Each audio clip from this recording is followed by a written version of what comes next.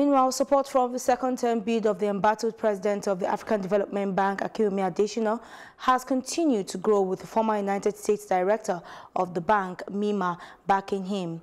The private sector in Africa has also declared support for Adesina, stating that Adesina's second term as president of AfDB will benefit the U.S., regarded as the arrowhead of opposition to AfDB president's re-election.